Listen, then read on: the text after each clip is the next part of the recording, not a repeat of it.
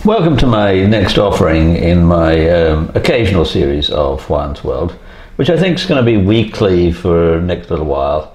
I think when I get to episode 300 I'm going to have a rethink, but for right now I think once a week is okay. And here's the curiosity, is that this year, for the first time in maybe over 60 years, I missed Pancake Day. Pancake Day is Shrove Tuesday. That was way back, weeks ago, in February, and for some reason or other I just missed it. I got sick a little later, but that was not my excuse. But just didn't notice for some reason. That's very peculiar. So this past weekend I made up for it by having what I could call Pancake Sunday, I guess. The Pancake Day, Shrove Tuesday, is normally the day before Ash Wednesday, when Lent begins. We're now right in the middle of Lent. We're in the well, just had the second Sunday in Lent and moving on. So I made pancakes on Sunday just so that I would at least have them, because I've got to have my pancakes once a year. But it reminded me of something that annoys me to a degree, and but I don't do much about it. It's that people in the United States have this habit of going on and on about how the English call certain things puddings and certain things pancakes that they don't call puddings or pancakes. And so I thought, okay, well, we'll actually look at all of that, and we'll call this episode of Puddings and Pancakes.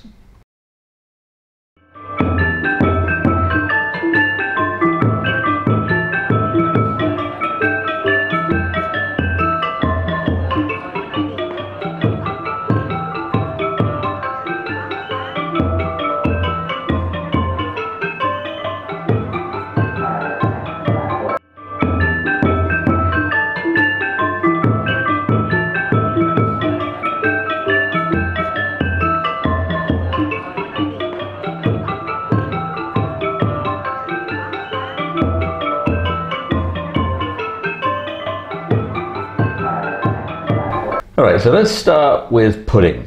Now, the typical complainer in the United States will say, why do the English call cake pudding?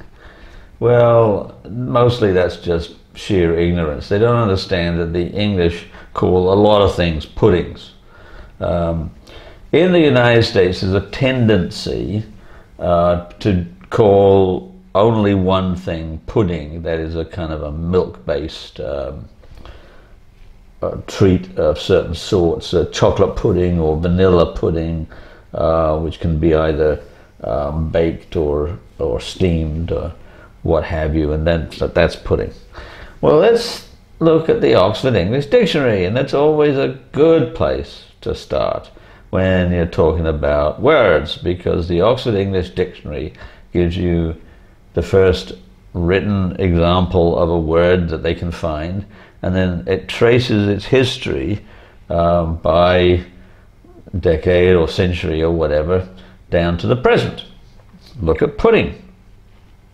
Pudding is derived from the old French word boudin, and boudin is still actually a good modern French word, and it means basically a kind of sausage.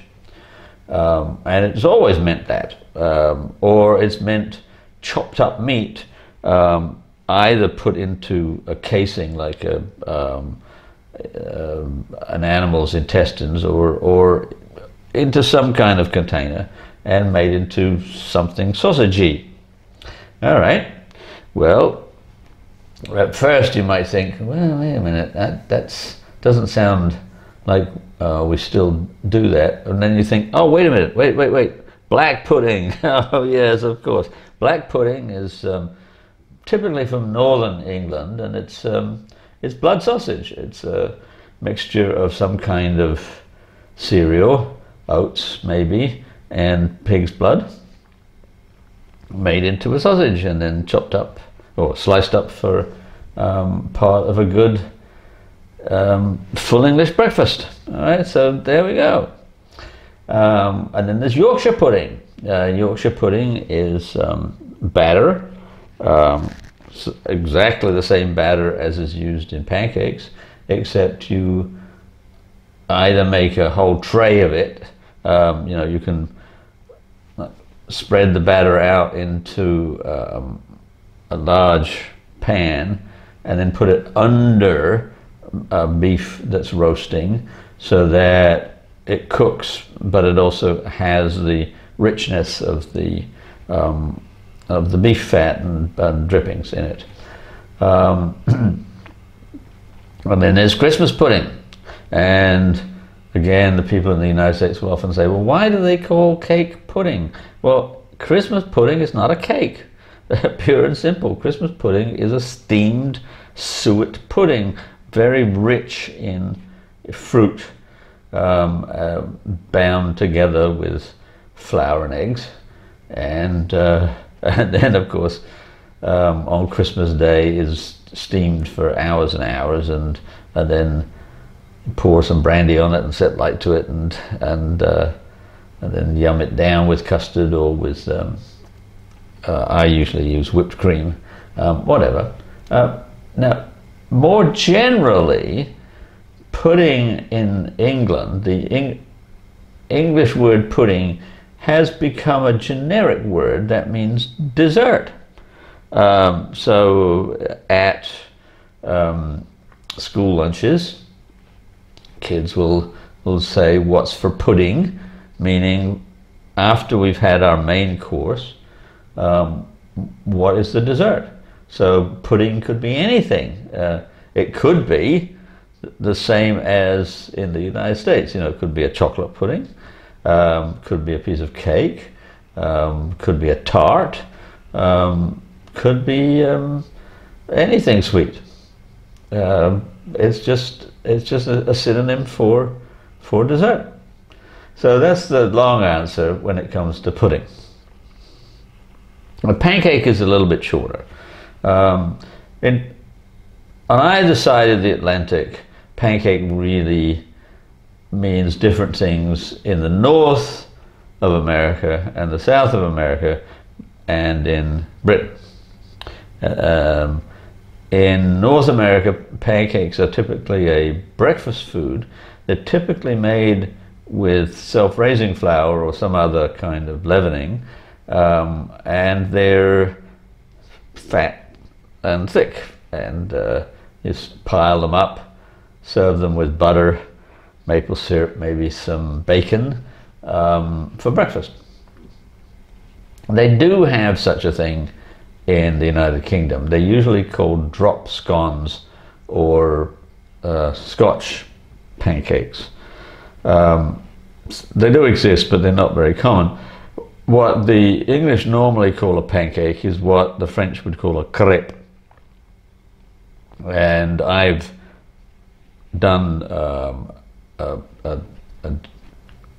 cooking version of this. Episode 58, I'll put a link down below, and I won't repeat it, because the batter for pancakes is a fairly universal batter that can be used for frying, you know, coating fish and then frying, although this one is not typically used in like fish and chip shops, but you can do it at home. It's used for Yorkshire pudding. I use it to make tortilla, as we make them in Argentina, and it's also used in Argentina for pancakes, which are same as an English pancake, except that they use dulce de leche as the filling.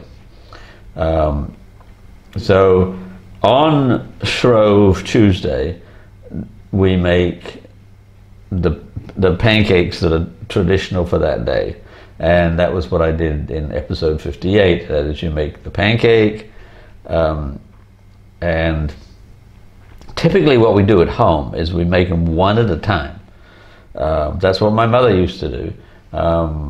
I never knew when it was pancake day, but some Tuesday, somewhere around the end of February, beginning of March, our pudding for the day would be pancakes, and she would go up to the stove and she'd make them one at a time and dole them out to each of us as she made them. And I used to do the same with my son when he was growing up. I'd make a big batch of the batter, which is basically flour and water mixed together till it's fairly stiff, and then add eggs to lighten it up, and then one at a time. He used to eat 10, 11, sometimes 12 of them at a sitting. I probably still would if I still made them. But nowadays I usually just have 2. And so you make the pancake, and then you serve it very hot, and the diner sprinkles on some sugar and fresh lemon juice, and then roll it up, and more sugar, more lemon juice, and yum it down. But what I've done for many, many years is I've made the whole dinner a pancake dinner.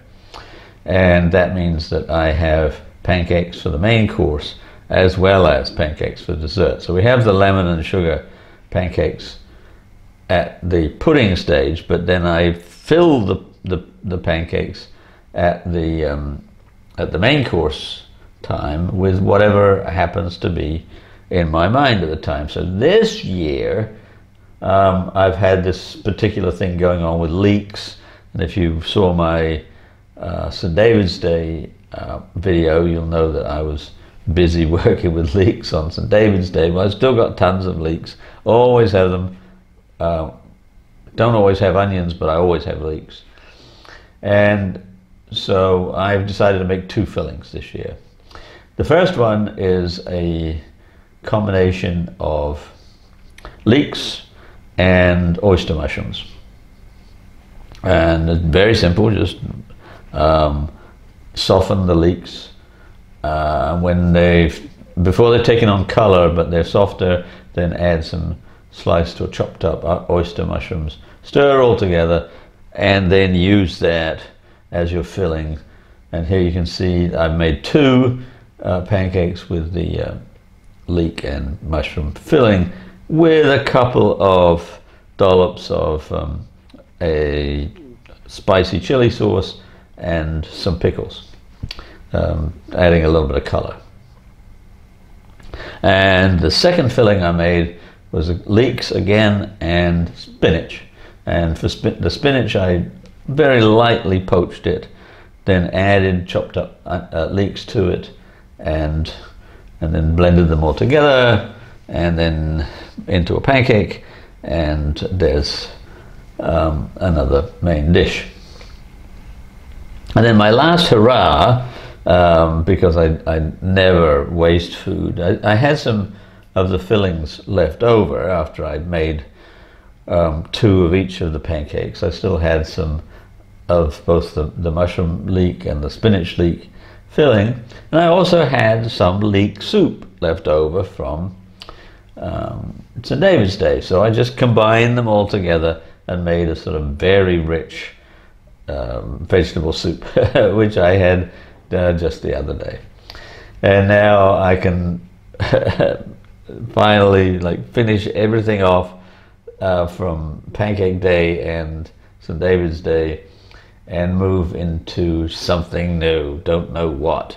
But if you've enjoyed this video, then please tell your friends. Please like and subscribe, and I'll be back next week with a new topic. Have a good week.